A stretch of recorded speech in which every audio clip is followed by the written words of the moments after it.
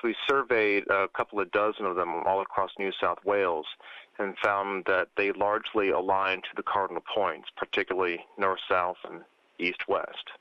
And this could be explained by a number of different things, but in particular it seems that they were probably oriented using positions of astronomical objects like the sun. So if you measure the position of the sun at different times of the day, you can work out the direction of east and west, and then from that you can work out the position of north and south.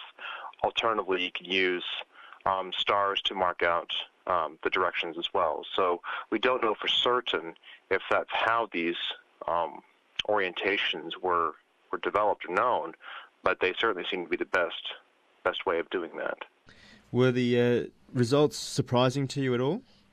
Well, we didn't really know. We'd heard a lot in the archaeological community for many years that a lot of stone arrangements tended to be aligned to the cardinal points, but ours was the first in-depth study to really check this out in detail and to show, using actual data and actual measurements, that this was the case.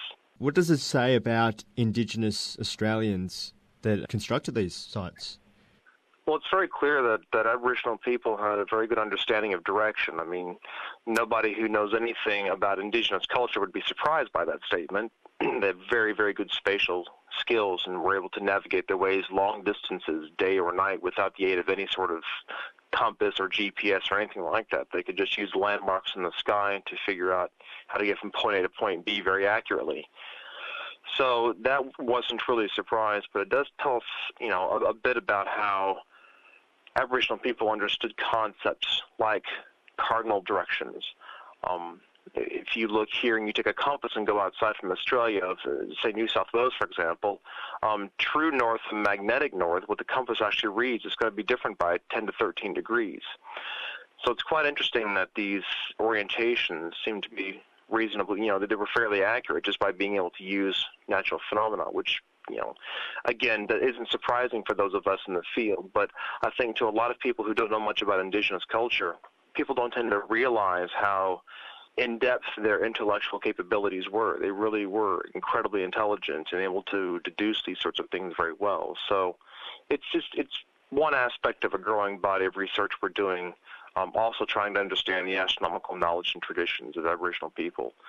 So by showing that a lot of these sites had, preferences to cardinal directions, and, the best ways of doing that are by using the sun or stars, it helps us understand, helps us build on that knowledge of understanding how Aboriginal people use the night sky.